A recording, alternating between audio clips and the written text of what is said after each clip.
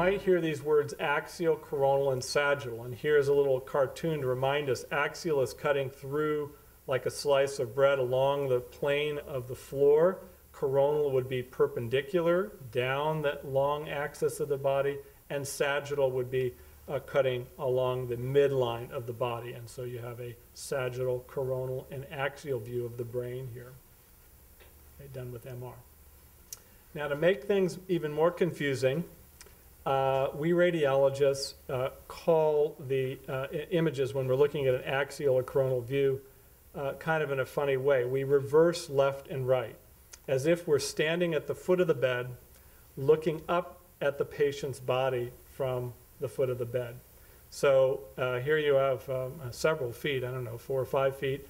The left side would be over here of the body, and the right side would be over here, correct? Just imagine the folks lying in bed. This is the left. Well, the same thing for a CT scan. On the axial plane, the left is over here on the right side of the image, and the right side is over here.